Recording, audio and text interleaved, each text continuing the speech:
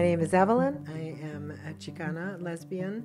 And my name is Pat. We've been together for 17 years.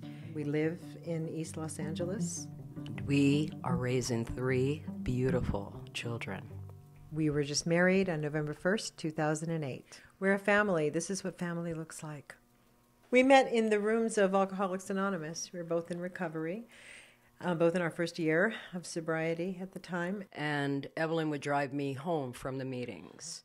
And that turned into an affair. We slowly and then very quickly fell in love. I have HIV and Hep C. Evelyn knew I was positive from day one. It was never an issue. We've been very careful, making sure that we were very careful about that, and to date we are. We have been blessed that we are so supported by our children.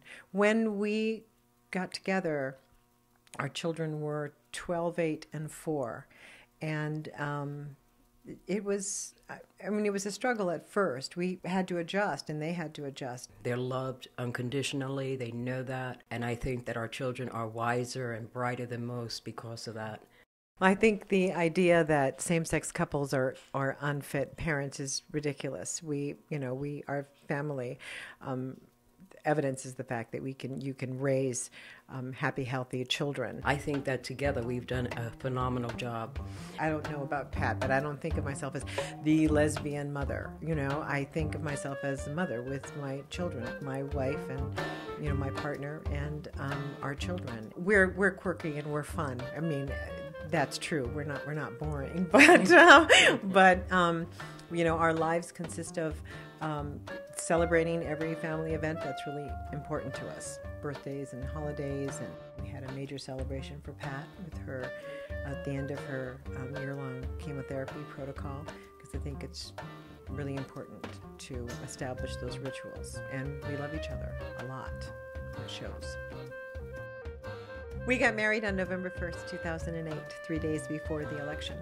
We had the most phenomenal wedding. We had people come from all over the country to be there to celebrate our love and our lives together. It was wonderful to have our children stand up for us, and so we had this wonderful wedding, and then 3 days later for the proposition to pass, it was just so crushing.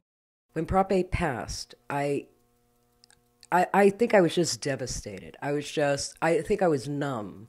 I just couldn't believe it.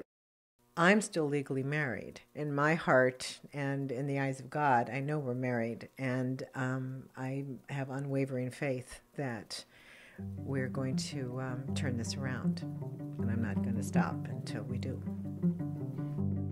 We're a family. This is what family looks like.